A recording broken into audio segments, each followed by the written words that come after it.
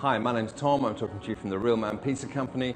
It's our delightful restaurant here in Clerkenwell. We serve a combination of traditional Italian dishes. You want a margherita, you want spaghetti bolognese, but also quirky new dishes. You want chocolate spaghetti, you want banana and butterscotch pizza, you want Manx linguine, you got it. All our ingredients are freshly produced. We make the dough for the pizzas here on the premises every day. We source all our vegetables and meat locally, so you're guaranteed fresh food here, and it tastes great. When you walk in here, the first thing you'll notice is you've got a friendly reception from a team of waiters who've been here for more than a decade and a half. Thereafter, you can go and have a private party downstairs, or you can just sit here on one of the 20 or 30 tables upstairs and eat for as long as you want. Eat at your leisure. It's wonderful food. And of course, if you're a student, this is the place to eat in central London. It's only £3 for a pizza, £3 for a pint of beer, and it's only £3 for a glass of wine, or £10 for a litre of wine. Just bring a student ID and we'd love to see you.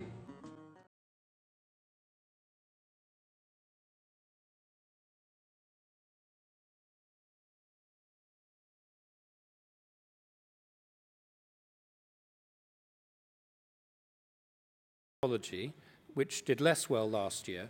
The previous year it was up 33%, last year it was down about the same amount. And the reason is that the company had a number of orders deferred in the States in the last year. Now, the company is a great business. It's a leader in very high specification cameras, which is primarily sold into the research space. And the business is incredibly rich in IP. You know, it's a market leader. It does what it does extremely well, and it is operating in a growth market. But things are a little bit tougher for them than they have been in the past, and as a result, the shares have been derated. The current multiple is 13.5 times earnings. If you strip out the cash, and there's a lot of it, that comes down to about 11 times earnings. Now, I reduced my holding at various points during the last year, given the slightly less favourable outlook, but I continue to hold some shares in Andor. I think it is a high-quality business. I also referred to a company and recommended a company called Cape, which I've recommended a number of times over the last few years, which has done incredibly well. But last year it didn't do so well. And the reason is primarily, well, there were several reasons.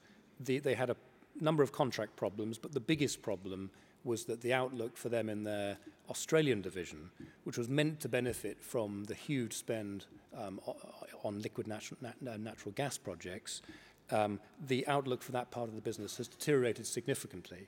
The reason being that costs have got out of control for these projects in Australia. Some are being deferred or cancelled altogether, and in many cases, companies are not hiring companies like Cape, they're actually delivering on projects themselves. So that has had quite a big effect on the outlook for Cape, and the shares fell. Since last year, the shares are down about 9–10%, which is not a tragedy, but it's not too clever either. I mean, it has its merits, but from the point of view of a growth company, I sold the shares. We have a growth fund, and we sold the shares in that fund. We actually, at one point, when the shares were very low, bought them for an income fund because the yield at one point was about 8%, and it's now come down, and that's been a very profitable trade. But as a growth investment, I don't think it fits the bill anymore. I also mentioned a special situation called 21st Century Group, which I had mentioned in the previous year as well, and it had done well. It was up 58% in the previous year. Last year, the company made a very big capital repayment. It repaid 3.5p of cash to shareholders. And adjusting for that, the shares are about flat. They're up a tiny bit in the last year. I still like this business very much. I'd be a buyer if I didn't have them. In the last year, the business delivered 20% growth in earnings, which is not at all shabby. They've just announced they're going to pay an ordinary dividend after the special capital repayment, and the ordinary dividend will equate to about 5%. So it's a pretty good yield for a business with good prospects. The shares are trading on around 9 times earnings. They've got a lot of cash. About 20% of the market cap is cash. So again, if you adjusted that multiple, it would look a lot lower if you adjusted for cash. The business is very well positioned to grow in in Europe, in the bus sector, where it sells CCTV systems and sort of fuel-saving systems into the bus market. It's very well positioned in Europe, and I think there are some quite good things happening there. And a relatively recent space for the company is in rail, which is it's a huge market for them, where I think they're just scratching the surface. Only about 10% of the business is in rail at the moment. That could be much larger. So given that things are going well and the multiples are very low, the ratios are low, I think this is a very interesting company, and I would certainly hang in there from now. I think things are looking good. I mentioned two other growth companies last year, which I will return to a bit later, because I think they are unequivocal buys today rather than strong holds. So I will come to those shortly.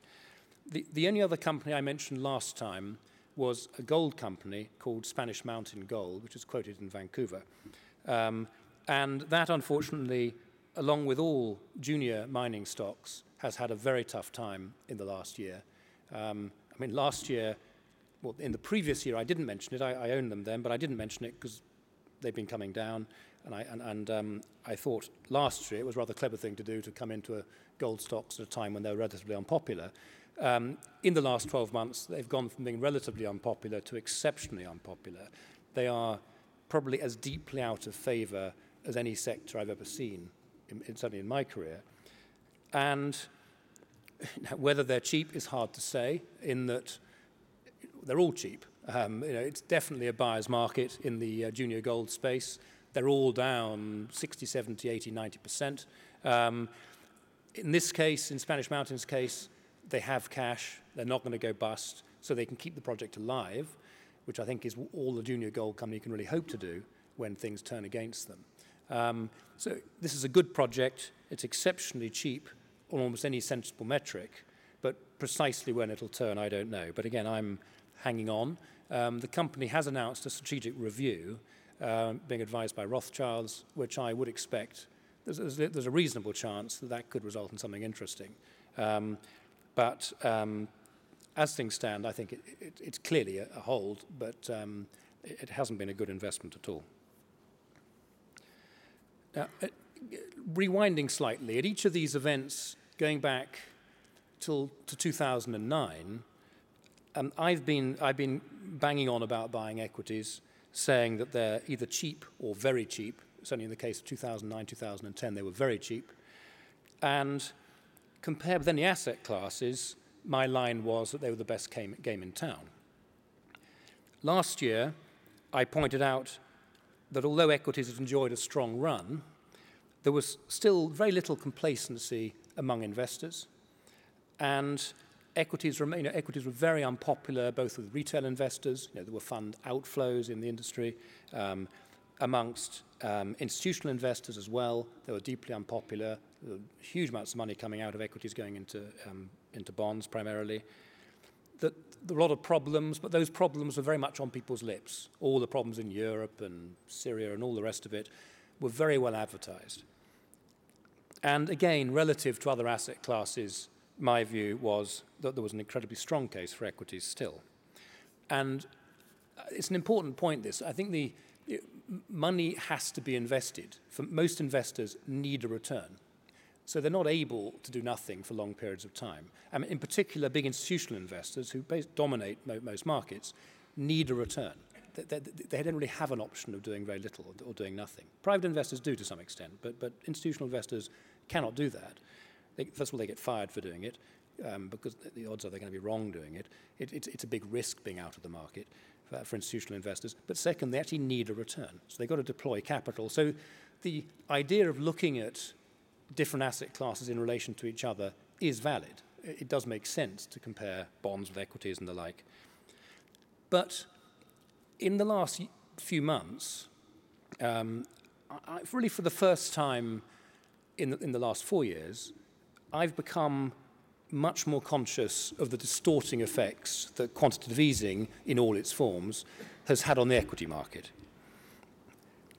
Now, it's been we all know what's happened in the bond markets as a result of quantitative easing.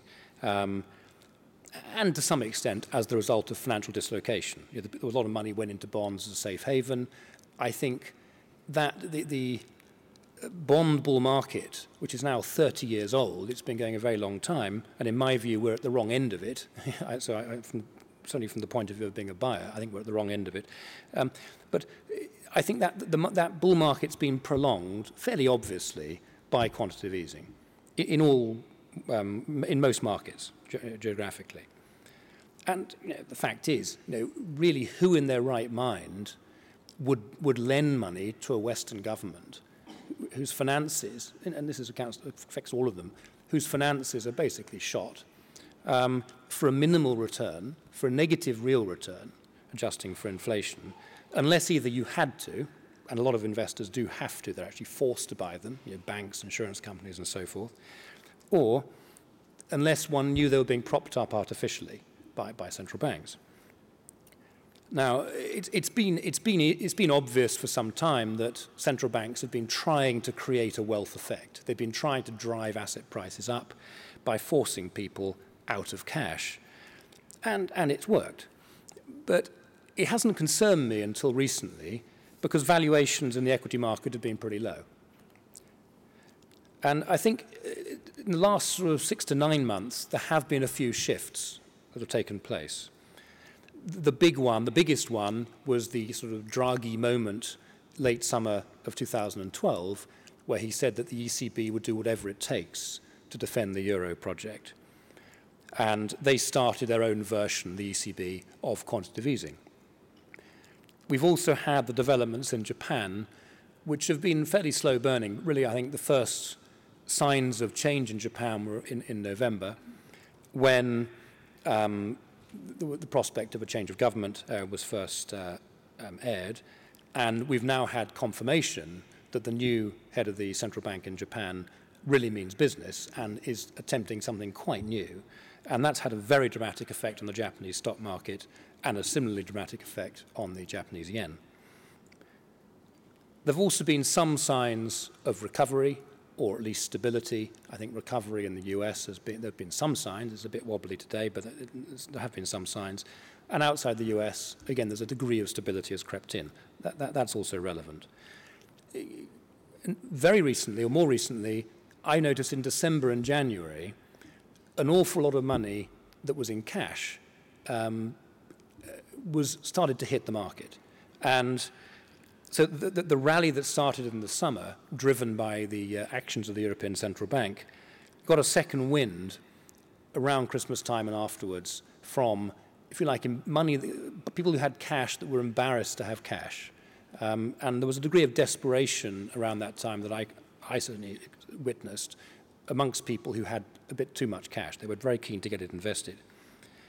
And it's been evident, you've seen it in equity fund flows in the last January, February, particularly January was a fantastic, one of the best months for very many years for inflows into equity funds. I don't think it's the beginning of the great rotation out of bonds yet. I think that there isn't much evidence of that. There's actually no evidence of that. But there is clear evidence of money coming out of bank deposits going into the equity market. There's also evidence of a more aggressive tone amongst equity investors. The IPO markets have come alive again in the last few months, and the IPOs that have got away, quite big ones, have done quite well. And I've also noticed, going back just 2 or 3 weeks, the end of March, I attended an investment meeting with a number of investors who run very large institutions in the States, and these are multi-asset institutions. They can buy anything they like. And we went round the table, and it's the first time I can remember seeing this for a very long time. Each person was asked for their least favorite asset, and every single one said cash. Now, when cash is trash, it makes sense being a bit nervous. So that definitely had an impact on me. Now, it's also been clear that since the rally in the summer of last year got underway, the big movers have been cyclicals, financials, real estate investment trusts have behaved in a way that they're not really meant to behave. Yield-hungry investors have driven them to much, much higher prices in a very short period of time. the dividend aristocrats in America, the most reliable dividend-paying large caps in the States. There's now an ETF that tracks them. These are companies that have delivered reliable dividend growth for many, many years. That ETF is experiencing huge inflows and has been for some months now. And it's been apparent to me that it's become much harder to find a decent business on a P below, say, 14, 15. It's got much harder to find things. The highest quality growth companies are now typically on somewhere between 18 and 25 times earnings, whereas 2 or 3 years ago, we'd have been looking at maybe 11 or 12 or 13. There's a very big change. Even mediocre cyclical companies are on 12 to 15 times earnings. 2 or 3 months ago, they'd have been 2 or 3 PE points lower. Yields of 5 or 6% attached to reasonable businesses are now very difficult to find. And the sort of international stars like that a lot of institutional money is poured into, like Unilever and Nestle and these sorts of companies, are all trading on pretty high ratings now, so 17, 18 times earnings, despite pretty modest, reliable, but pretty modest growth rates. So what's clearly happening is there has been a change in the mood. People are now deciding they are going to get a return on their money rather than inflation gradually eating away at it if it's in cash. And they're comparing the equity market with what else is out there. Perfectly sensible thing to do. But that comparison is making them pay more and more and more because the bond markets are so overpriced, in my view, or so distorted. They can stay overpriced for a long time, but they're clearly distorted by what's happening with QE, that almost anything looks good compared with them. Now, when investors justify pricing, valuations, based on that kind of comparison with very overpriced bonds, there clearly is scope for a bubble to form in the equity market. Now, despite these concerns, though, and these concerns are relatively new for me, in recent years they're new for me, I still prefer equities to anything else. I also believe the equity market could run quite a lot further. I mean, very often it has a tendency to go quite a lot further than you expect, even if things are a little bit unsound. And I'm also mindful that the risk of being out of the stock market is greater in the long term than the risk of being in it. And there's a huge amount of experience and evidence to support that idea. It normally pays to ignore the bad news, because bad news is normally well understood, it's well known, and like in every year in the last few years, there's plenty of bad news we could all list today. And now, on the subject of bad news and sort of looking for good news, looking past bad news, I will just tell you a very brief story. It's an unequivocal digression, but I will tell you a quick story which amused me. That is, there's a man who went on a business trip in New York, and he was in his hotel, and he went to the bar. He had some time to kill, and he saw a very pretty girl at the bar, and she was wearing a badge, and on the badge it had 3 initials, N-A-N, and he went up and asked her if he could get her a drink, and she agreed. And he said, so what does that badge mean? What does it stand for, N-A-N? And she goes, oh, it's an association I belong to. And he goes, really? What does it stand for? She said, well, it's the National Association of Nymphomaniacs. And he said, well, he always wanted to meet a nymphomaniac. So he said, well, wonderful. He said, and I've always wanted to know this. He said, which men make the best lovers? And she thinks for a minute, and she goes, well, it's got to be Red Indians. Not the answer he was hoping for. So he said, well, how about second best? And she goes, thinks for a minute again, and she says, well, it's got to be Jewish men. And then she says, by the way, I didn't catch your name. And he says, it's Tonto Goldberg. It's nothing to do with stock markets at all. But reverting to my theme, though, I would say that there is an amber light that's just begun to flash for me in the last few months, since really January, February. Now, John Templeton had a wonderful quote. He said about bull markets that bull markets are born on pessimism, they grow on skepticism, they mature on optimism, and they die on euphoria. And I would say we're some way from euphoria, clearly. People have only started to be a little bit optimistic relatively recently. We're in the optimism phase. But if it doesn't cool off a little bit at some point soon, given the distortions of QE and all the other things going on in the world today, it is possible that we could move more rapidly into that final phase of euphoria than perhaps would be good for us all. And it might happen a bit faster than would typically happen in more normal cycles. So I think it's worth being a little bit wary at the moment. Personally, I'm still heavily invested in equities. I haven't changed much of what I'm doing, but I have changed a few things. So I'll just describe, I think, what makes sense, to me at least, in the current environment. The first thing is I still believe that investing in growth companies which can deliver reliable growth and dynamic and above average growth, ideally with some sort of tailwind, that one can buy sensibly. In other words, using a low peg, buying the earnings relatively cheaply, buying the growth relatively cheaply in relation to the PE, makes good sense. You get a margin of safety, there's a degree of dynamism as well, and I think that's still a very good way of investing. Our Slater Growth Fund, which has done very well over the last 3 to 5 years, it's one of the top funds in those periods, did less well last year because, it was still all right, but it did less well because we're not in cyclicals and financials in that fund. And in some ways, growth shares have had a period to sort of catch up with themselves a little bit. They've had a quieter period than the rest of the market, and I think they are a bit more attractive than they were compared with everything else a year ago. And I think it's a good strategy anyway on a long-term basis. Second, I think it also makes sense not to be afraid of taking profits.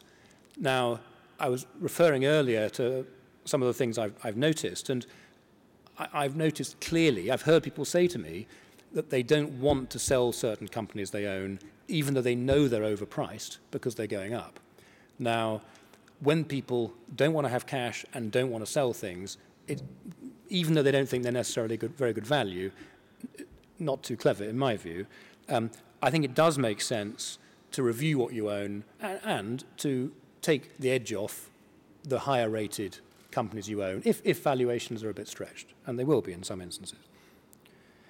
The third thing is I've consciously been limiting the number of high PE stocks I own to those only of the highest quality. I mentioned Dialight. I think that's a fantastically high quality business. But I have been deliberately making sure that I don't own too many high PE stocks. And it's worth noting with a high PE stock, this is obvious, but it's important, one's upside is mainly dependent on the earnings growth. Once you've had a re-rating, in the case of a Dialight from, I probably bought it on 10 or 12 times earnings, it's now on 22, that 22 is not going to become 40 or 50. It will struggle to become 25, 30. People don't like paying high PEs. They just don't like doing it. They're rare. So one's upside is primarily dependent on growth rather than the re-rating in the multiple.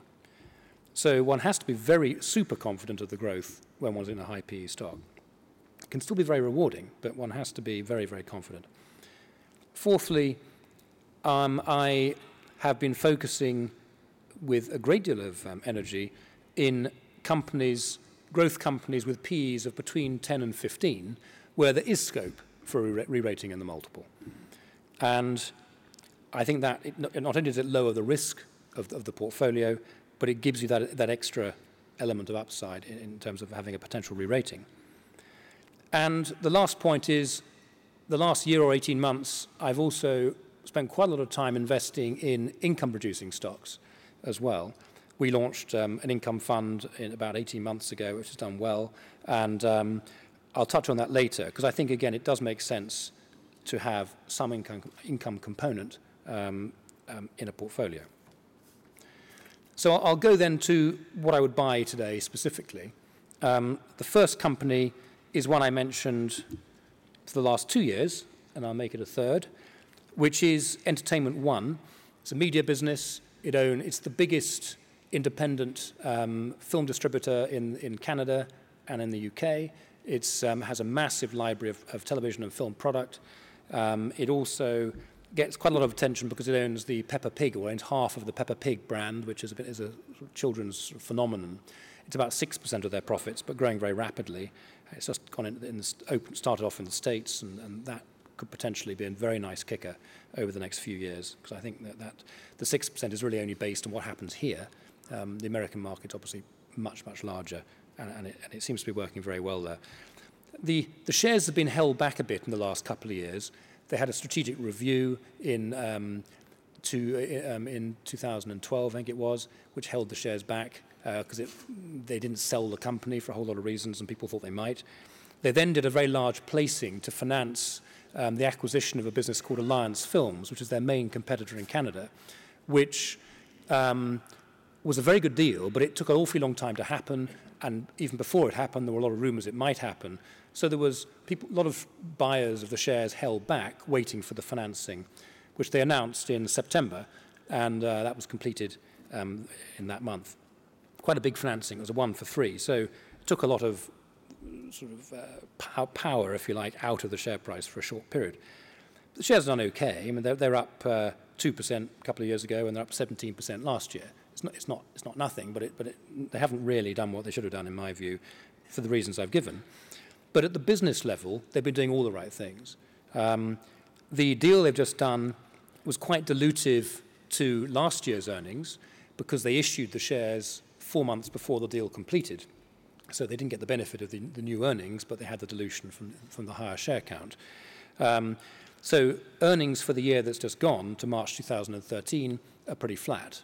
For the year we're in, we're looking at about 30% growth, and I would see this business growing at a pretty solid low double-digit rate for some years. And what I like about the recent deal with Alliance is that there's some very low-hanging fruit in terms of synergy benefits and scale benefits, some of which is straightforward cost-cutting, which is very easy to deliver. And I think they'll exceed expectations quite materially on that. The cost-cutting numbers they put in the market are all numbers that have had to be validated by lawyers and accountants for prospectuses. I'd be staggered if they can't exceed those numbers. The business is modestly geared, very cash generative. They're a beneficiary of the growth in the number of digital platforms. You used to just have Sky in this country. Now you've got Netflix and LoveFilm and a few others. And they're all competing for content, and they're well-financed, and that benefits a company like Entertainment One. But the most important thing is, given you've got all these good things happening, but the company's on a very low multiple of earnings, and this is extremely rare in today's market. The shares trade on about 9.5 times the current year's earnings. The current year's just started, which I think is absurd, and I think it'll change. So I think this is a very interesting investment, and I think its time has come, if you like, and I think it'll do very well with a very low degree of risk. Another growth share I mentioned last year, which did quite well, but I think it's got a lot ahead of it, is Hutchinson China, which is a UK-listed company. It's on AIM, and it's up about 28% since last year. But as I said, I think there's a long way to go. It's an unusual company in that, and I'm not normally terribly interested in overseas businesses that want to list here. There's normally something wrong with them. In the case of Hutchinson China, they have the huge reassurance, in my view, of having Li Ka-shing's main vehicle, Hutchinson Whampoa, as the 72% shareholder. And that brings with it a great deal of corporate governance and internal checking. The parent does a lot of internal audit on the subsidiary, on the quoted subsidiary that I'm talking about now, because Li Ka-shing is terrified of his reputation being damaged, because it's an integral part of the way he does business to spin off subsidiaries. He's doing it all the time, does 3 or 4 a year. He can't afford to damage his reputation owing to one little AIM company here. So there's a lot of governance reassurance and political clout that comes with his involvement. The company's core Chinese healthcare business, which is a business of some scale, is growing on average at about 20% per annum. It's growing its earnings and profits at about 20%, its turnover and earnings at about 20% per annum, on average, over the last 5 years. That will continue, in my view. That part of the business by itself, if you ignored everything else in the company, would put the company on a 23 multiple of earnings. So it's not huge, given a 20% growth rate. And it's pretty low in relation to the peer group. Healthcare businesses in China, both mainland China and Hong Kong, typically trade on much higher multiples of earnings. It's got a wonderful tailwind in that the company is benefiting from exposure to a consumer in China that's got money, and much more importantly, a government that's trying to sort out healthcare problems in China. A few years ago, they prioritized the healthcare of urban workers in China, and it was not far different in terms of impact to the creation of the NHS here. It was a massive change in the way that the government spends money. The government took responsibility for healthcare for the first time and are throwing an awful lot of money at it that is coming this company's way. So it's a great tailwind. The company's got net cash. It's got a lot of surplus property in mainland in Shanghai and Guangzhou, which is probably worth 20 times book, a huge premium to book, which they're currently trying to sell, and I think they will sell it. But the big driver is another division altogether, which is an R&D business, which is quite difficult to value, and it's pretty well in for nothing, in my view. And the R&D business it employed many, many years ago a whole generation of the most promising scientists in China, and they're all now in their 40s and 50s. But it's still the leading drug R&D business in China by some distance. They employ over 200 scientists. It's very highly regarded by Western companies. The likes of Johnson & Johnson do contract research with this division, and they're just beginning to demonstrate value in their pipeline, and it's quite surprising. Just in December 2000 and when was it? I think it was 11. The end of 2011, AstraZeneca announced a deal to license a drug that we'd never heard of in any company presentation. They always talk about the more advanced ones. This was something that was preclinical. AstraZeneca went along, paid them $20 million up front, no questions asked, as well as $120 million of milestone payments, which have to be earned. They have to hit targets, plus about a 10% royalty if the drug works. This drug is potentially a multi-billion-dollar drug, so it's significant. And it's financed by an outside party, so very attractive. In November of last year, the company's most advanced drug, which is now starting phase 3 trials, which deals with digestive disorders. They announced a joint venture with Nestlé, where Nestlé would again finance all of the costs of doing global phase 3 trials. It's about $120 to $140 million. Again, with milestones. They've got to hit targets. But again, it's money, and it's a serious counterparty that they're doing business with. Nestlé, I'm told, risk that product as a 50-50 bet. It's a multi-billion-dollar asset if that's the case, if it comes in on the right side. Again, difficult to tell. The company's got a pretty deep pipeline. They've got, as I said, 1 drug in phase 3. They've got 5 in phases 1 or 2. These are all novel candidates, primarily in the cancer space. And last week, the company announced quite an interesting trial result, which was a first-in-man study, very, very early-stage stuff, this. One can't put too much emphasis on it. A phase 1 study, which demonstrated a 38% response rate. And a response rate means that a tumor has to decline in size by 30% or more. So it's fairly meaningful. Now, at the same stage, Pfizer and Bayer, who have approved products in this space, again, billion-dollar products, at the same stage of development, they had response rates of 18% and 2%, respectively, compared with 38%. Now, I'm sure many scientists would give me 101 reasons why one can't compare, why one isn't comparing apples with apples, and they're probably right. But at the very least, it's encouraging, because again, this is a multi-billion-dollar potential asset if it works. And there's a big if. The odds are most of these fail, but if they've got a good enough pipeline, which they seem to have, and one or two work, then the numbers are very material. And it's beginning to be something that people are looking at. Morgan Stanley did some research recently. It's the first piece of research I've seen trying to work out the value of drugs being developed in China. My expectation is that this division is probably worth more than the market capitalization of Hutchinson China today. But again, I wouldn't buy it if that was all that was there. But the fact it's in there pretty well for nothing, because the profitable healthcare business looks after most of the market capitalization, gives me a lot of comfort. The blue sky is effectively free.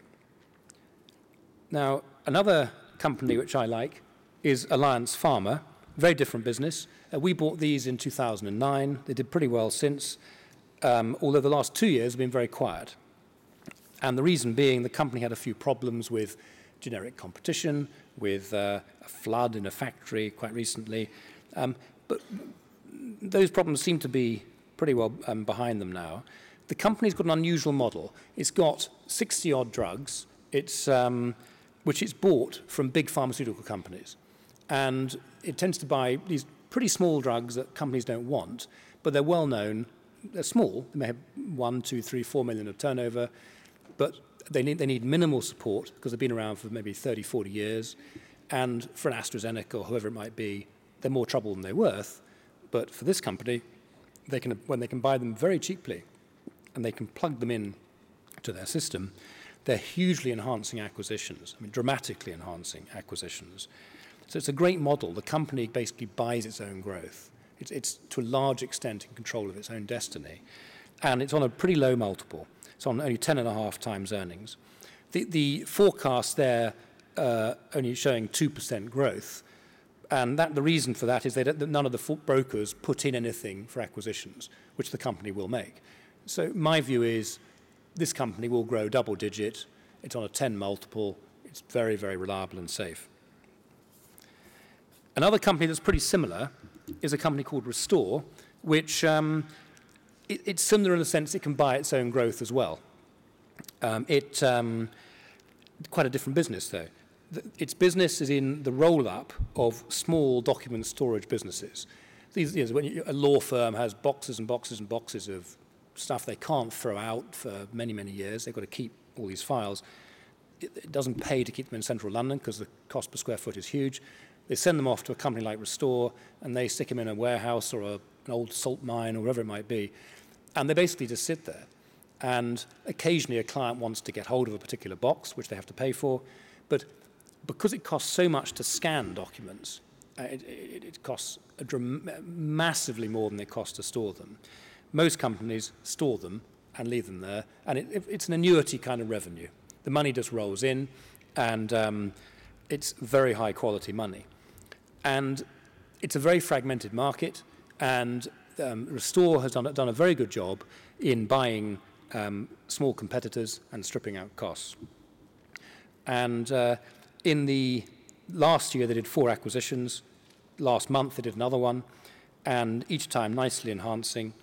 And the company today is trading on only 10.8 times earnings, with 36% growth this year and a further 14% growth forecast next year. That's assuming no more deals, and there will be more. Now, I mentioned high yield, because I think that I've just described a number of different types of growth company to you. I mentioned high yield as well, and I think it is an interesting area. When we started our income fund in late 2011, we were looking for companies in 3 areas. One was growth companies, which are not as dynamic as the sort of growth companies I've just described to you, but are pretty interesting. They're growing typically 8, 10%, maybe a bit less, but that sort of thing. But they're definitely growing, clearly growing, and they've got yields of maybe 3.5 to 5.5%. The second category are cyclical businesses with some cyclical potential, upside potential, but which have stabilized. But these are not out-and-out recovery plays. These are companies with a degree of stability, but they do have some kind of cyclical kicker. And the third category is made up of dividend stalwarts. These are companies that pay their dividends come what may and always do. And they're super reliable, but pretty solid, really. Now, an example of the first category, a sort of growth company with a reasonable yield, is Cineworld, which I think is a very interesting business. We've owned it for a while. It's the leading cinema chain in this country. They've got 25% of the market. And they are just beginning to roll out again. They stopped the rollout for quite a long time, owing to financial conditions. But now they're finding sites that are cheap, and they're going back to a rollout. They've got 78 sites, and they're adding 4 this year, and they'll be adding 5 a year thereafter. So quite material, the rollout in relation to the size of the company. And the rollout is quite accretive. I mean, they get a 20% return on money they invest in the rollout. So the numbers work. The company also are managing the estate well. They're using the internet to get to know their members well. And they're also completely digitalized. So all the screens are digital, which makes quite a number of new things possible, both in relation to advertising and also how they use the cinema for purposes other than just showing films. And that has an effect on utilization, which is highly geared. A 1% improvement in utilization can add to 3 to 4% earnings growth. So it's quite significant, the way in which money drops through. This business has compounded earnings growth at 16% per annum since they floated in 2007, and we expect probably 11% per annum from now, for the next 3 years or so, maybe and probably longer. The multiple is only 11. Well, I haven't pressed the button. The multiple is only 11.8, pretty low in relation to that kind of growth, and the yield is 4.6%. So a nice yield from a cash-generative business with real growth, driving both earnings and the dividend. Another company that's, I would say, in that same category, it's a growth-style company, not hugely exciting, but it's got a good yield and it will grow its earnings, is IG Group, the old IG index. This company is a clear market leader by a mile. It dominates its market. It's still growing. I think the market globally, and particularly outside the UK, is in a pretty rapid growth phase, and they're well positioned in it. They've suffered from the lack of volatility in the last year, and that has depressed things. But even so, they're on 14 times earnings. There's a 4.3% dividend yield. And if there's even a sniff of higher volatility, that feeds through to earnings very quickly. So at the moment where they're seeing the lowest levels of volatility they've seen, and customers are very inactive, a return to sort of average levels of volatility would add about 13% to earnings in 1 year. If they returned to peak volatility, you'd see a 35% increase in earnings. So quite a big impact. But while we wait, you get paid 4.3%, which is growing. Now, the second category I mentioned was companies with some cyclical potential, which also have good yields. And one of those, which I've liked very much for a while, it's done pretty well, but it's still got upside, is Galliford Try. This company played a brilliant hand during the crisis. They raised new capital in order to buy cheap land to build houses on. And that, as a result of that, almost their entire land bank now, about nearly 90% of it, is made up of high-margin land. So they're in a very, very strong position to make hay now that they're able to sell houses relatively easily. And the company is trading on 12.4 times earnings. It's got a 4.4% yield, which the management have made clear they are intent on growing rapidly. And we see it as a well-placed business. Another one that's a bit similar has cyclical aspect is Interserve. This business, the numbers are pretty good. It's on a 10 multiple. It's on a 4.6% dividend yield, which is pretty good. It's pretty rare in its sector to be seeing order book growth. That's pretty unique at the moment. They're very well positioned in the Middle East. The company is conservative in how it reports its numbers. It excludes the profits from the sale of PFI assets, which most of their competitors actually include in their earnings. Interserve doesn't. Their working capital management is amongst the best. They have fantastic cash flow. And the management team are targeting much higher levels of earnings growth than the brokers are forecasting. Management are targeting 80% growth in earnings in the next 3 years, and that's linked to various incentive schemes, which is much, much higher. It's really nearly double the forecast in the market. Now, the company is debt-free. It's got solid growth in its support services operation, and it's got quite significant gearing, operational gearing, in its improving equipment services division as well. So it's well placed, and again, one benefits from a solid yield as the business improves. In the final category, dividend stalwarts, I think one company stands out to me in a big way, which is Glaxo. Now, Glaxo, unlike in the US, where healthcare stocks in many cases led the bull market, the recent rally, Glaxo has remained pretty unpopular. It sort of tracked the market, but it certainly hasn't led it. And, you know, it very much divides opinion in the city. Whereas 10 years ago, practically every single broker loved it and thought it was a wonderful buy, now most people are either holders or they're rather indifferent. But the numbers are good. It's on a 13 multiple.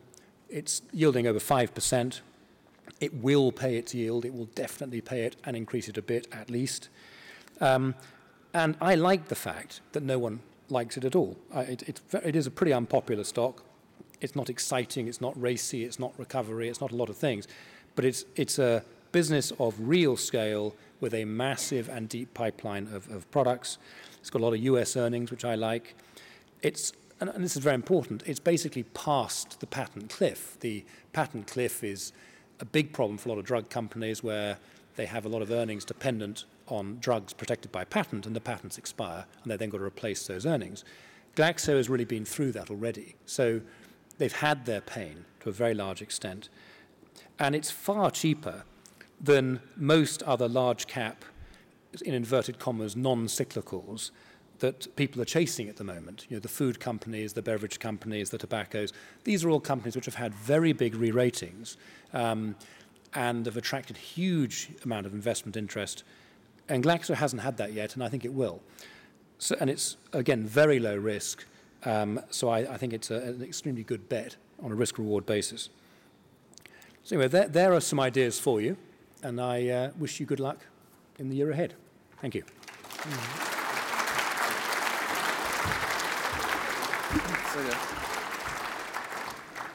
Thank you very much, Mark, for that. That was excellent. Now, I do have a little present for Mark. Mark is a good friend of mine. He's a very clear-thinking person, slightly to the right of Genghis Khan. And a few years ago, he married a woman who was European. She'd spent time in New York with a bunch of, I think deluded is the fair word. But Mark has converted her, and she is now a right-thinking individual. So when you make her tea tomorrow, his very own "It's Time to Leave" mug. Thank you very much. Mrs. Slater's tea. Thank you very much. Thank you very much, Mark. Thank you. See you soon. Apology, which did less well last year. The previous year it was up 33%. Last year it was down about the same amount. And the reason is that the company had a number of orders deferred in the States in the last year. Now, the company is a great business. It's a leader in very high specification cameras, which is primarily sold into the research space. And the business is incredibly rich in IP. You know, it's a market leader. It does what it does extremely well. And it is operating in a growth market. But things are a little bit tougher for them than they have been in the past. And as a result, the shares have been derated. The current multiple is 13.5 times earnings. If you strip out the cash, and there's a lot of it, that comes down to about 11 times earnings. Now, I reduced my holding at various points during the last year, given the slightly less favorable outlook, but I continue to hold some shares in Andor. I think it is a high-quality business. I also referred to a company and recommended a company called Cape, which I've recommended a number of times over the last few years, which has done incredibly well. But last year it didn't do so well. And the reason is primarily, well, there were several reasons. They had a number of contract problems, but the biggest problem was that the outlook for them in their Australian division, which was meant to benefit from the huge spend on liquid natural gas projects, the outlook for that part of the business has deteriorated significantly.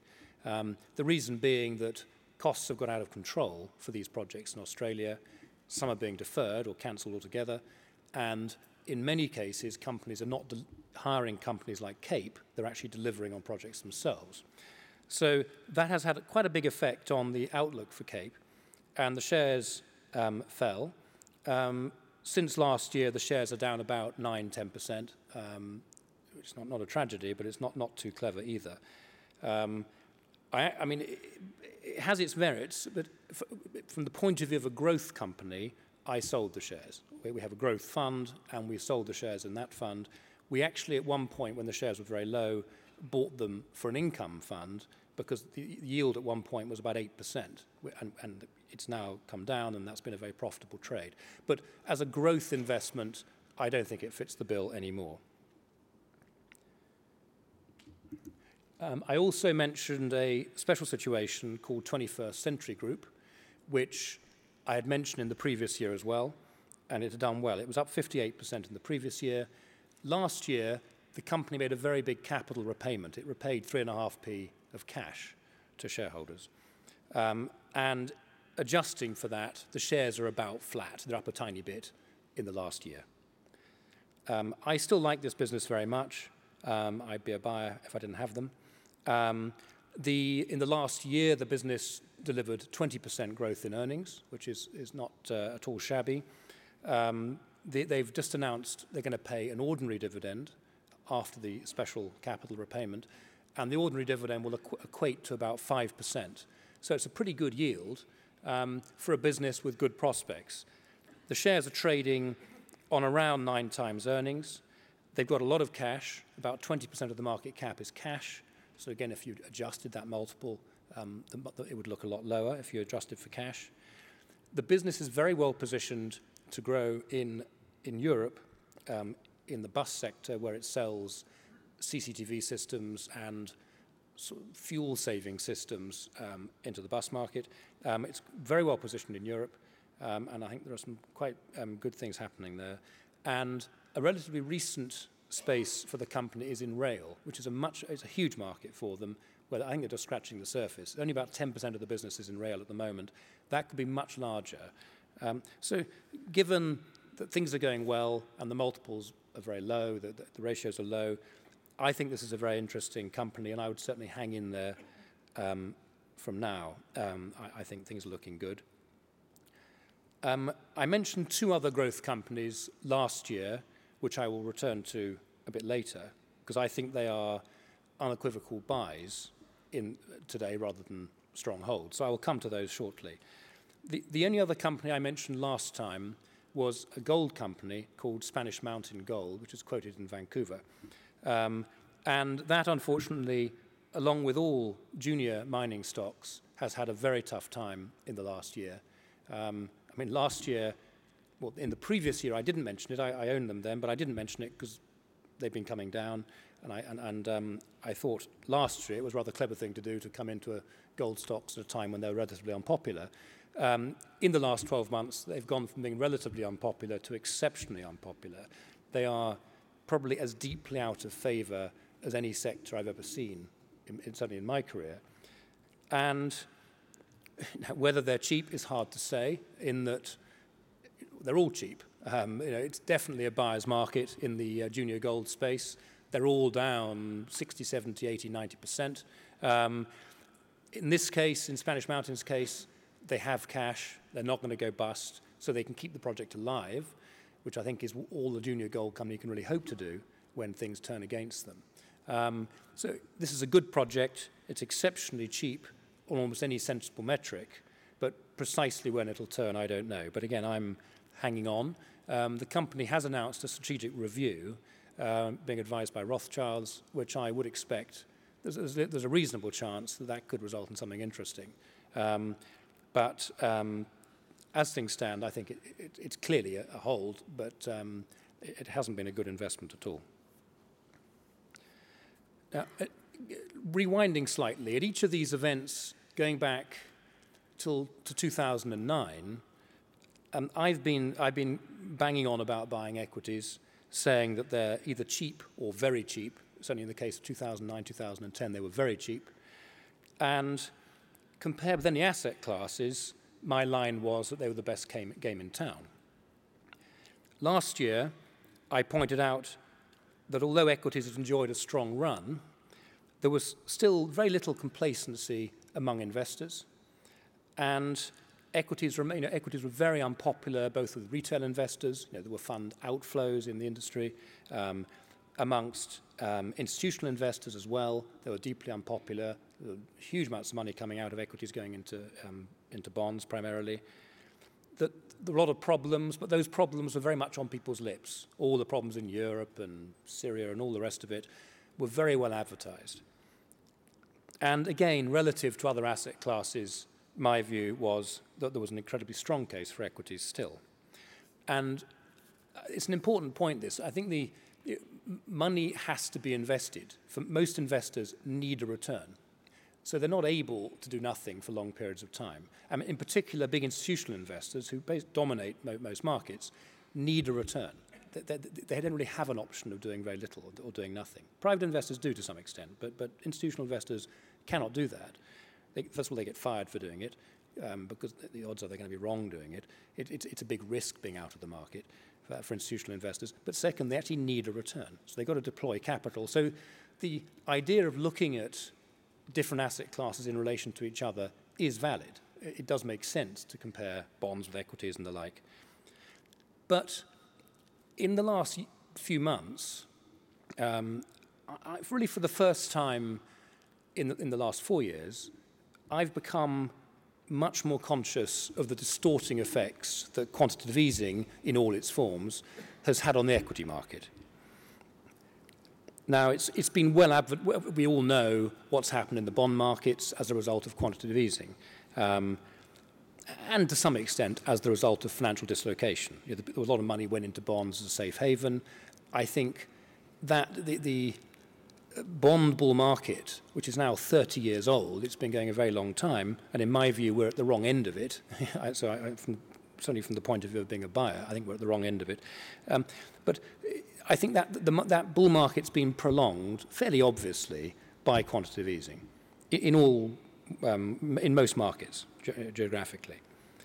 And the fact is, really, who in their right mind would lend money to a Western government whose finances, and this affects all of them, whose finances are basically shot for a minimal return, for a negative real return, adjusting for inflation, unless either you had to, and a lot of investors do have to, they're actually forced to buy them, banks, insurance companies, and so forth, or unless one knew they were being propped up artificially by central banks.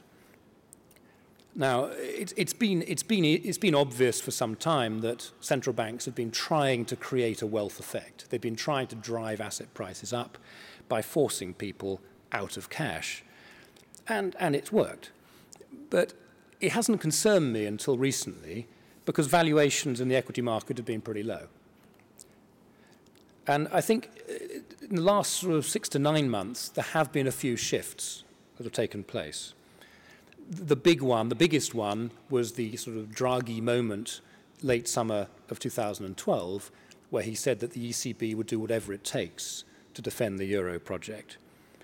And they started their own version, the ECB, of quantitative easing. We've also had the developments in Japan, which have been fairly slow burning. Really, I think the first signs of change in Japan were in November, when the prospect of a change of government was first aired, and we've now had confirmation that the new head of the central bank in Japan really means business and is attempting something quite new, and that's had a very dramatic effect on the Japanese stock market and a similarly dramatic effect on the Japanese yen. There have also been some signs of recovery, or at least stability. I think recovery in the US there have been some signs. It's a bit wobbly today, but there have been some signs. And outside the US, again, there's a degree of stability has crept in. That's also relevant. Very recently, or more recently, I noticed in December and January, an awful lot of money that was in cash started to hit the market. And so the rally that started in the summer, driven by the actions of the European Central Bank, got a second wind around Christmas time and afterwards from, if you like, people who had cash that were embarrassed to have cash. And there was a degree of desperation around that time that I certainly witnessed amongst people who had a bit too much cash. They were very keen to get it invested. And it's been evident, you've seen it in equity fund flows in the last January, February, particularly January was a fantastic, one of the best months for very many years for inflows into equity funds. I don't think it's the beginning of the great rotation out of bonds yet. I think that there isn't much evidence of that. There's actually no evidence of that. But there is clear evidence of money coming out of bank deposits going into the equity market. There's also evidence of a more aggressive tone amongst equity investors. The IPO markets have come alive again in the last few months, and the IPOs that have got away, quite big ones, have done quite well. And I've also noticed, going back just 2 or 3 weeks, the end of March, I attended an investment meeting with a number of investors who run very large institutions in the States, and these are multi-asset institutions. They can buy anything they like. And we went round the table, and it's the first time I can remember seeing this for a very long time. Each person was asked for their least favorite asset, and every single one said cash. Now, when cash is trash, it makes sense being a bit nervous. So that definitely had an impact on me. Now, it's also been clear that since the rally in the summer of last year got underway, the big movers have been cyclicals, financials, real estate investment trusts have behaved in a way that they're not really meant to behave. Yield-hungry investors have driven them to much, much higher prices in a very short period of time. The dividend aristocrats in America, the most reliable dividend-paying large caps in the States, there's now an ETF that tracks them. These are companies that have delivered reliable dividend growth for many, many years.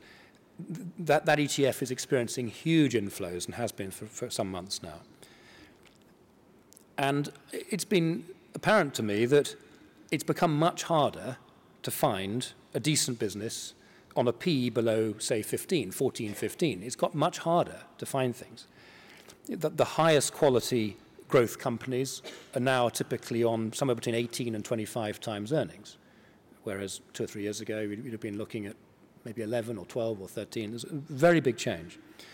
Even mediocre cyclical companies are on 12 to 15 times earnings. 2 or 3 months ago, they'd have been 2 or 3 PE points lower. Yields of 5 or 6% attached to reasonable businesses are now very difficult to find. And the sort of international stars like that a lot of institutional money is poured into, like Unilever and Nestle and these sorts of companies, are all trading on pretty high ratings now, so 17, 18 times earnings, despite pretty modest, reliable, but pretty modest growth rates. So what's clearly happening is there has been a change in the mood.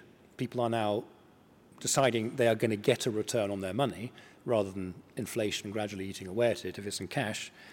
And they're comparing the equity market with what else is out there. Perfectly sensible thing to do.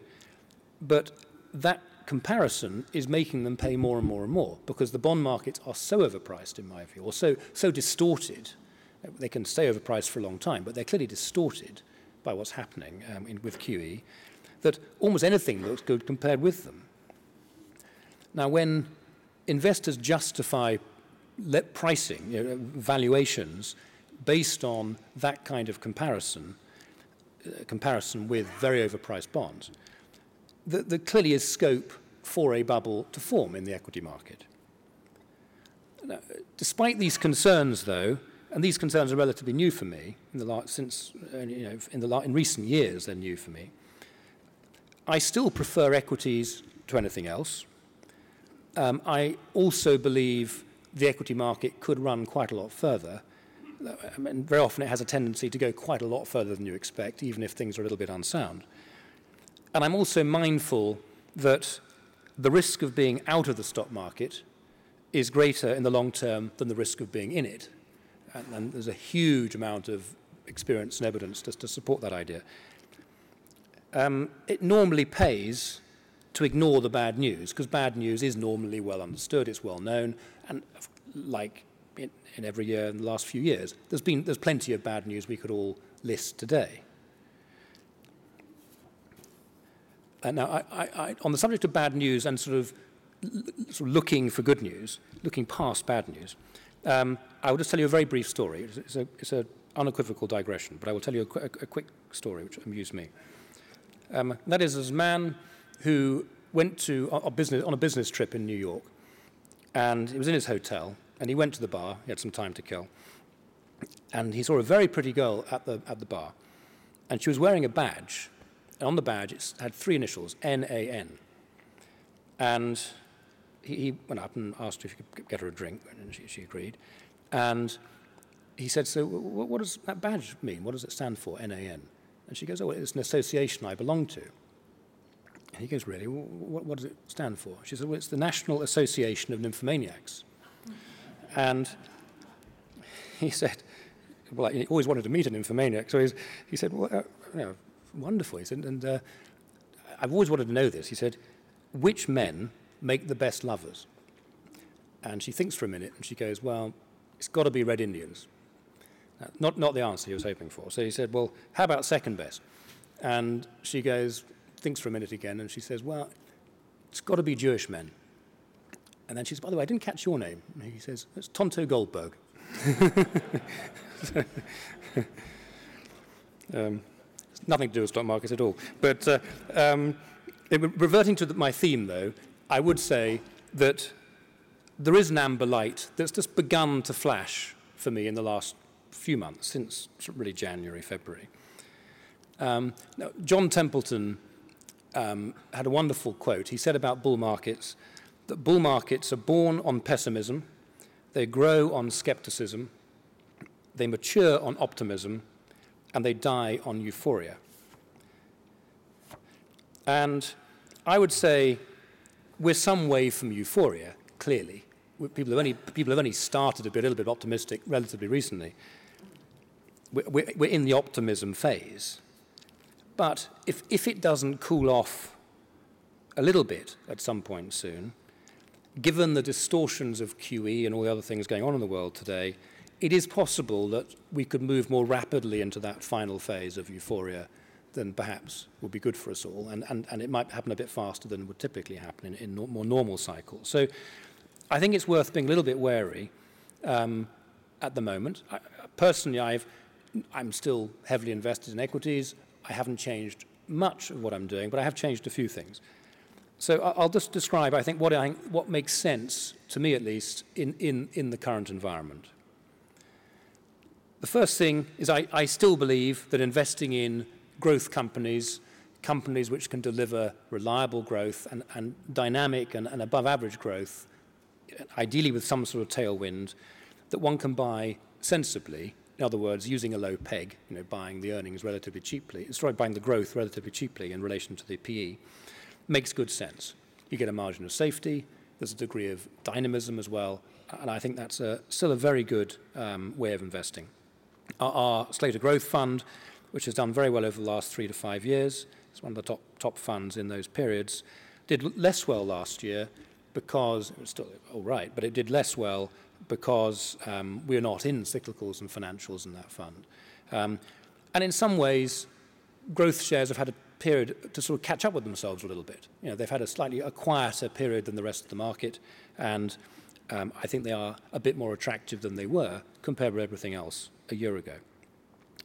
And I think it's a good strategy anyway on a long-term basis.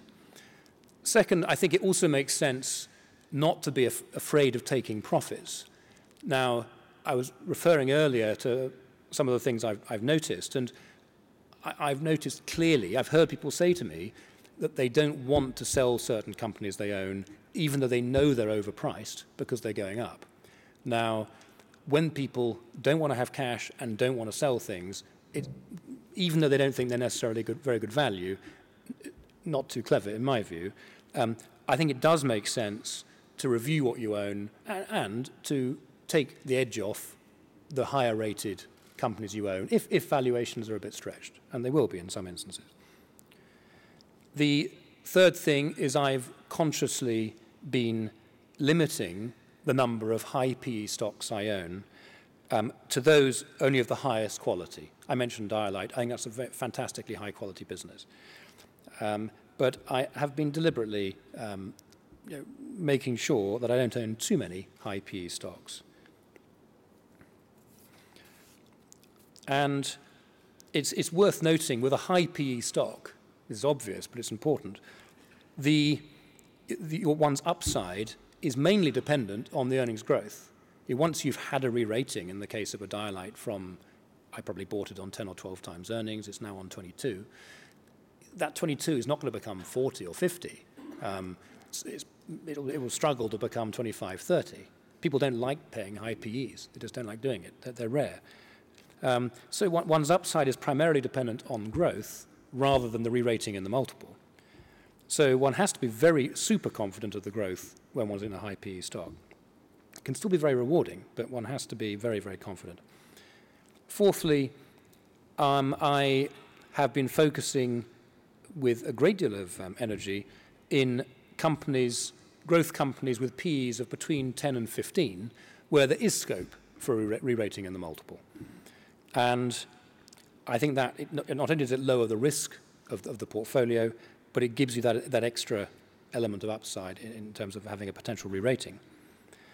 And the last point is, the last year or 18 months, I've also spent quite a lot of time investing in income-producing stocks as well. We launched an income fund about 18 months ago, which has done well, and I'll touch on that later, because I think, again, it does make sense to have some income component in a portfolio. So I'll go then to what I would buy today specifically. The first company is one I mentioned for the last 2 years, and I'll make it a third, which is Entertainment One. It's a media business. It's the biggest independent film distributor in Canada and in the UK. It has a massive library of television and film product. It also gets quite a lot of attention because it owns the Peppa Pig, or owns half of the Peppa Pig brand, which is a children's phenomenon. It's about 6% of their profits, but growing very rapidly. It's just gone started off in the States, and that could potentially be a very nice kicker over the next few years, because I think that the 6% is really only based on what happens here. The American market's obviously much, much larger, and it seems to be working very well there. The shares have been held back a bit in the last couple of years. They had a strategic review in 2012, I think it was, which held the shares back because they didn't sell the company for a whole lot of reasons, and people thought they might. They then did a very large placing to finance the acquisition of a business called Alliance Films, which is their main competitor in Canada, which was a very good deal, but it took an awfully long time to happen, and even before it happened, there were a lot of rumors it might happen. So there was a lot of buyers of the shares held back, waiting for the financing, which they announced in September, and that was completed in that month. Quite a big financing. It was a 1 for 3, so it took a lot of power, if you like, out of the share price for a short period. The shares are done okay. I mean, they're up 2% a couple of years ago, and they're up 17% last year. It's not nothing, but they haven't really done what they should have done, in my view, for the reasons I've given. But at the business level, they've been doing all the right things.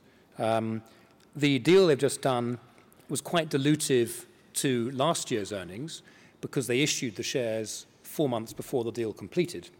So they didn't get the benefit of the new earnings, but they had the dilution from the higher share count. So earnings for the year that's just gone to March 2013 are pretty flat. For the year we're in, we're looking at about 30% growth, and I would see this business growing at a pretty solid low double-digit rate for some years. And what I like about the recent deal with Alliance is that there's some very low-hanging fruit in terms of synergy benefits and scale benefits, some of which is straightforward cost-cutting, which is very easy to deliver. And I think they'll exceed expectations quite materially on that. The cost-cutting numbers they put in the market are all numbers that have had to be validated by lawyers and accountants for prospectuses. I'd be staggered if they can't exceed those numbers. The business is modestly geared, very cash generative. They're a beneficiary of the growth in the number of digital platforms. You used to just have Sky in this country, now you've got Netflix and LoveFilm and a few others, and they're all competing for content, and they're well financed, and that benefits a company like Entertainment One. But the most important thing is, given you've got all these good things happening, but the company's on a very low multiple of earnings, and this is extremely rare in today's market. The shares trade on about 9.5 times the current year's earnings. The current year's just started, which I think is absurd, and I think it'll change. So I think this is a very interesting investment, and I think its time has come, if you like, and I think it'll do very well with a very low degree of risk. Another growth share I mentioned last year, which did quite well, but I think it's got a lot ahead of it, is Hutchinson China, which is a UK-listed company. It's on AIM, and it's up about 28% since last year. But as I said, I think there's a long way to go. It's an unusual company in that, and I'm not normally terribly interested in overseas businesses that want to list here. There's normally something wrong with them. In the case of Hutchinson China, they have the huge reassurance, in my view, of having Li Ka-shing's main vehicle, Hutchinson Whampoa, as the 72% shareholder. And that brings with it a great deal of corporate governance and internal checking. The parent does a lot of internal audit on the subsidiary, on the quoted subsidiary that I'm talking about now, because Li Ka-shing is terrified of his reputation being damaged, because it's an integral part of the way he does business to spin off subsidiaries. He's doing it all the time, does 3 or 4 a year. He can't afford to damage his reputation owing to one little AIM company here. So there's a lot of governance reassurance and political clout that comes with his involvement. The company's core Chinese healthcare business, which is a business of some scale, is growing on average at about 20% per annum. It's growing its earnings and profits at about 20%, its turnover and earnings at about 20% per annum, on average, over the last 5 years. That will continue, in my view. That part of the business by itself, if you ignored everything else in the company, would put the company on a 23 multiple of earnings. So it's not huge, given a 20% growth rate.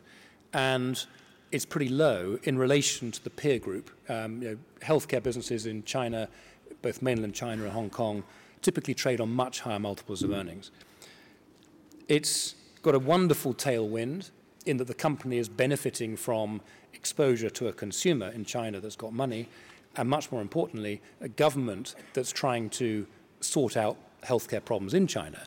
A few years ago, they prioritized the healthcare of urban workers in China, and it was not far different in terms of impact to the creation of the NHS here. It was a massive change in the way that the government spends money. The government took responsibility for healthcare for the first time and are throwing an awful lot of money at it that is coming this company's way. So it's a great tailwind. The company's got net cash. It's got a lot of surplus property in mainland in Shanghai and Guangzhou, which is probably worth 20 times book, a huge premium to book, which they're currently trying to sell, and I think they will sell it. But the big driver is another division altogether, which is an R&D business, which is quite difficult to value, and it's pretty well in for nothing, in my view. And the R&D business it employed many, many years ago a whole generation of the most promising scientists in China. And they're all now in their 40s and 50s. But it's still the leading drug R&D business in China by some distance. They employ over 200 scientists. It's very highly regarded by Western companies. The likes of Johnson & Johnson do contract research with this division. And they're just beginning to demonstrate value in their pipeline, and it's quite surprising. Just in December 2000 and when was it? I think it was 11. The end of 2011, AstraZeneca announced a deal to license a drug that we'd never heard of in any company presentation. They always talk about the more advanced ones. This was something that was preclinical. AstraZeneca went along, paid them $20 million up front, no questions asked, as well as $120 million of milestone payments, which have to be earned. They have to hit targets, plus about a 10% royalty if the drug works. This drug is potentially a multi-billion-dollar drug, so it's significant. And it's financed by an outside party, so very attractive. In November of last year, the company's most advanced drug, which is now starting phase 3 trials, which deals with digestive disorders. They announced a joint venture with Nestlé, where Nestlé would again finance all of the costs of doing global phase 3 trials. It's about $120 to $140 million. Again, with milestones. They've got to hit targets. But again, it's money, and it's a serious counterparty that they're doing business with. Nestlé, I'm told, risk that product as a 50-50 bet. It's a multi-billion-dollar asset if that's the case, if it comes in on the right side. Again, difficult to tell.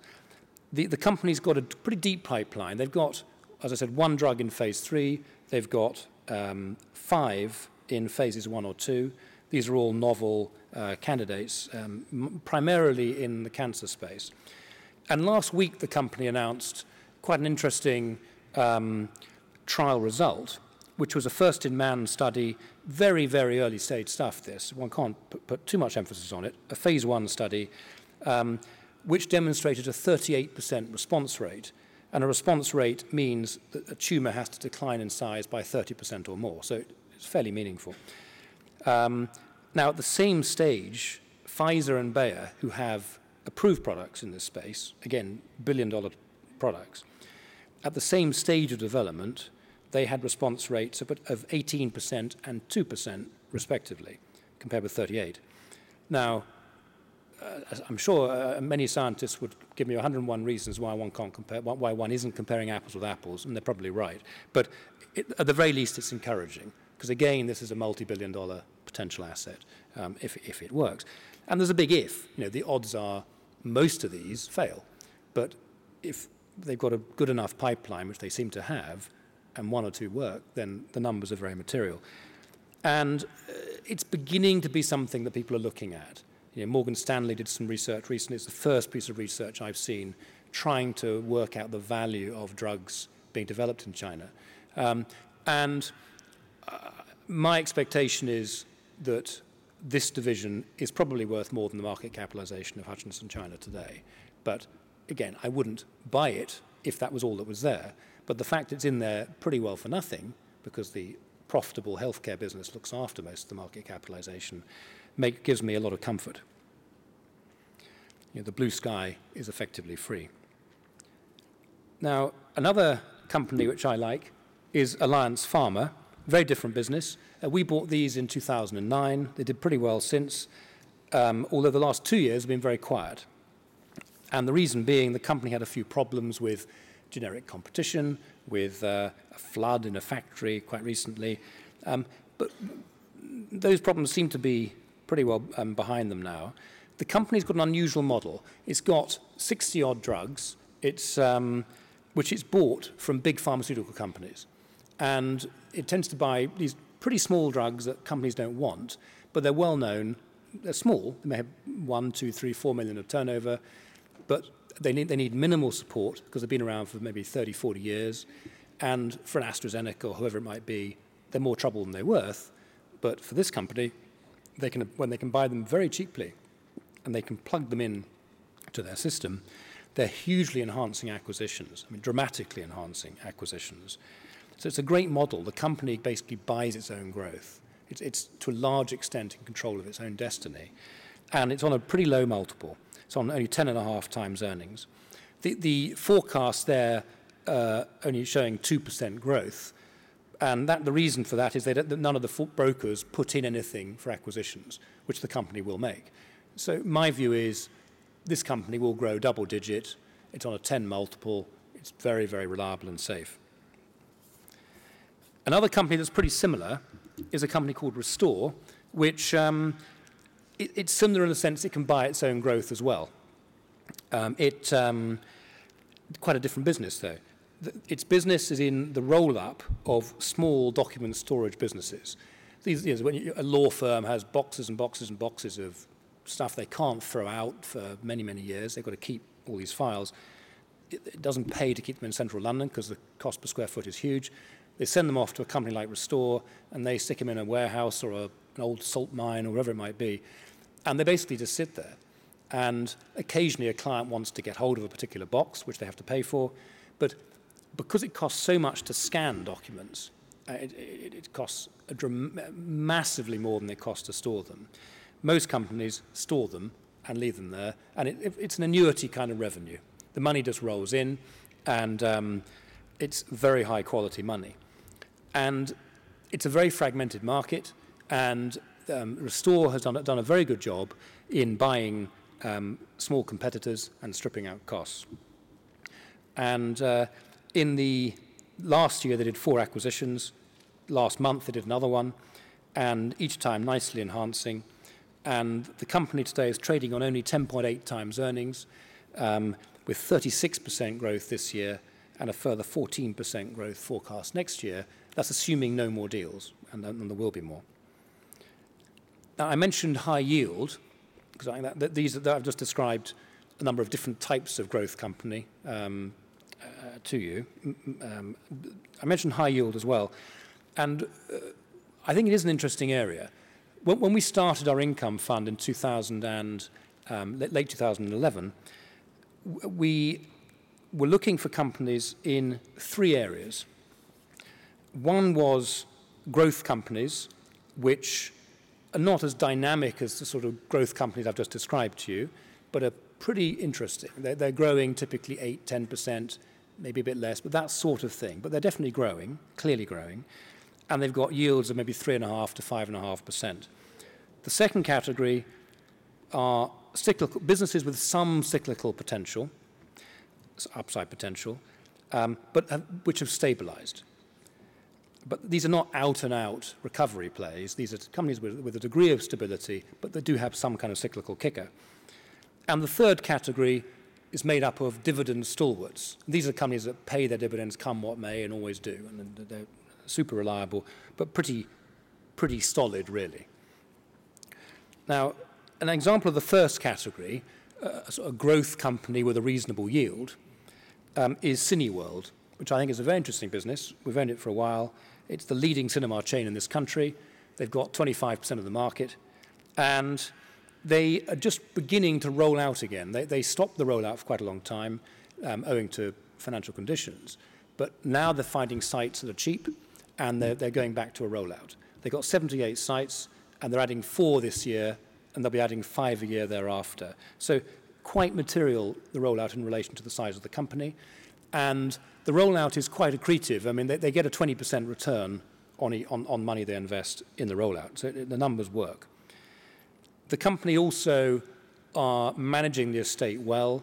They're using the internet to get to know their members well, and they're also completely digitalized. So all the screens are digital, which makes quite a number of new things possible, both in relation to advertising and also how they use the cinema for purposes other than just showing films.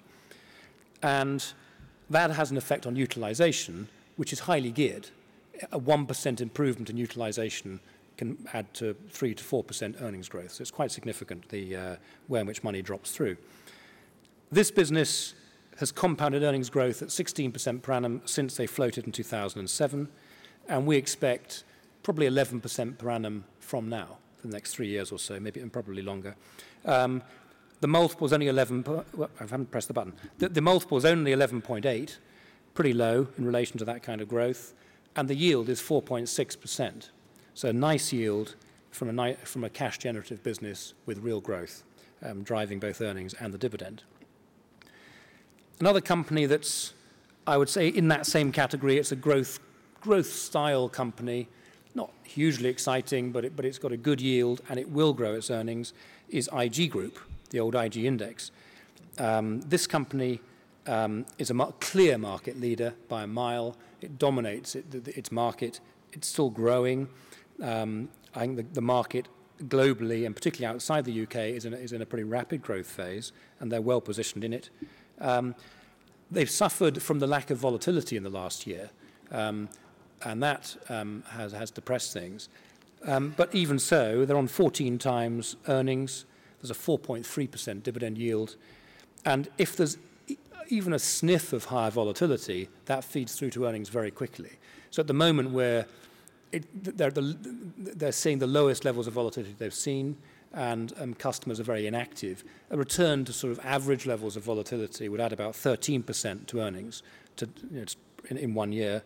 If they returned to peak volatility, you'd see a 35% increase in earnings. So quite a big impact. But while we wait, you get paid 4.3%, which is growing. Now, the second category I mentioned was companies with some cyclical potential, which also have good yields. And one of those, which I've liked very much for a while, it's done pretty well, but it's still got upside, is Galliford Try. This company played a brilliant hand during the crisis. They raised new capital in order to buy cheap land to build houses on. And that, as a result of that, almost their entire land bank now, about nearly 90% of it, is made up of high-margin land.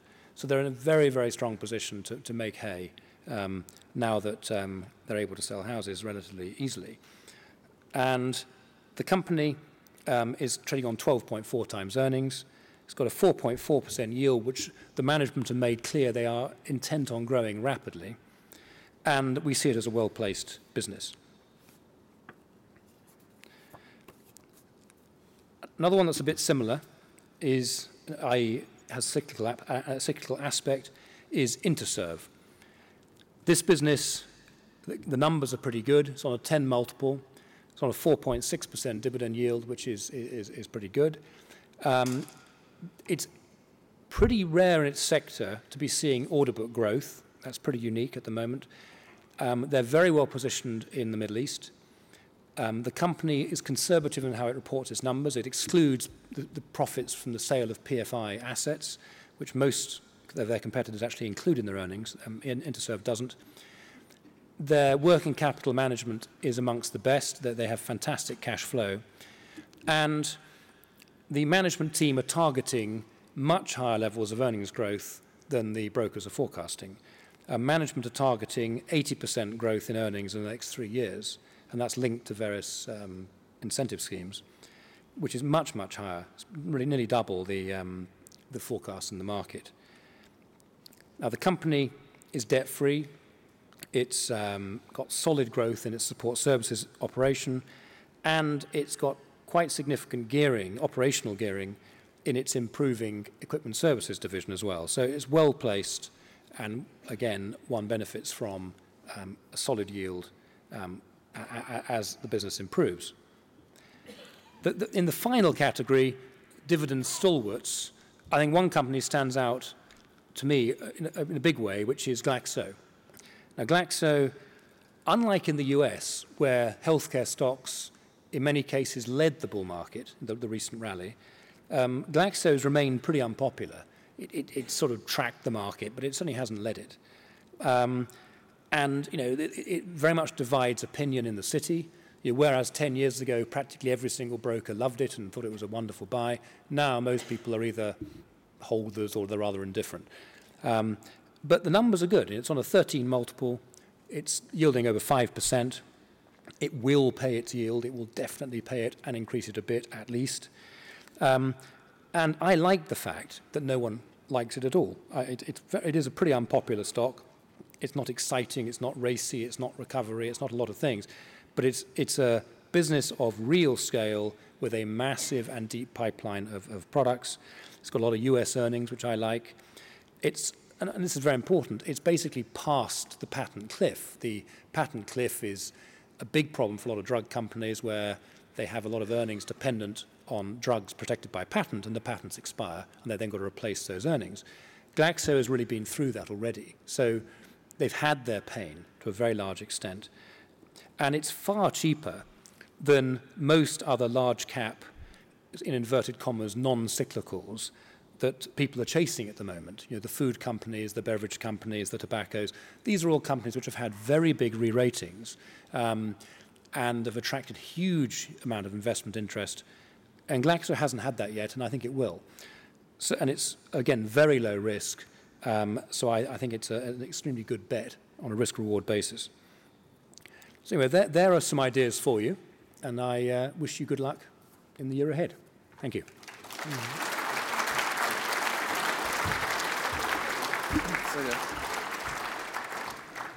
Thank you very much, Mark, for that. That was excellent. Now, I do have a little present for Mark. Mark is a good friend of mine. He's a very clear-thinking person, slightly to the right of Genghis Khan. And a few years ago, he married a woman who was European. She'd spent time in New York with a bunch of, I think deluded is the fair word, but Mark has converted her, and she is now a right-thinking individual. So when you make her tea tomorrow, his very own "It's Time to Leave" mug. Thank you very much. Mrs. Slater's tea. Thank you very much. Thank you very much, Mark. Thank you. See you soon.